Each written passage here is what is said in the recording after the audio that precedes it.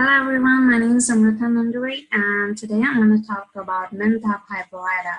The common name for this organism is the peppermint plant.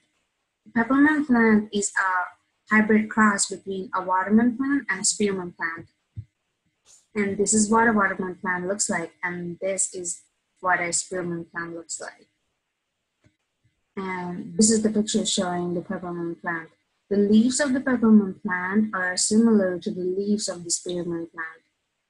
And the veins in these leaves are of branch structure, which are a visual characteristic for a dicot. Mentha piperita is a flowering plant which produces flowers which are purple in color, as shown in this picture. And Mentha piperita is rarely abundant in the parts of North America, Europe, and Asia. It is abundant due to its fibrous root system, which helps it to grow through the surrounding grounds and grow rapidly. And this is also a map showing the parts where the plant is really productive. Mentha piperita grows really well in the soil, which is rich in nutrients and also moist. And when growing the plant, changing the location for every consecutive year would help it grow better than staying in the same place for a long time, and it leads to weakening the roots. And this is the linear classification of Mentha piperita.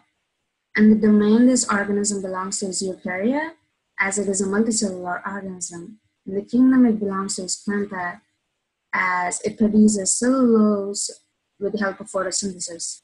The phylum it belongs to is Magnoliophyta, and the class it belongs to is the Magnoliopsida. And the order is Lemmiales. The family it belongs to is actually a mint family, which is also known as Lemmaceae. The genus is Mentha, and the species is Piperita. And this is the phylogenetic tree for Mentha piperita.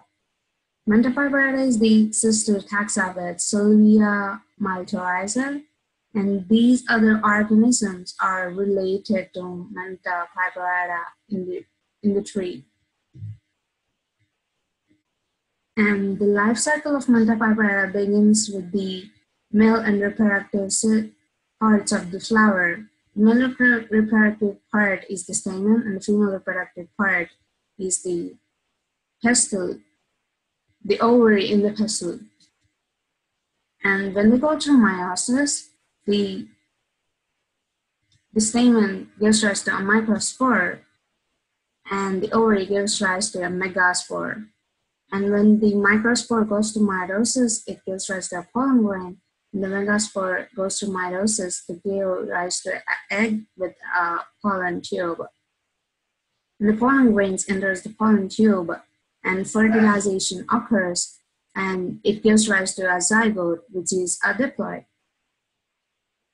And the zygote grows into a seed, and it continues to germinate and turns into a plant, and then the flowers produce, and the cycle goes on.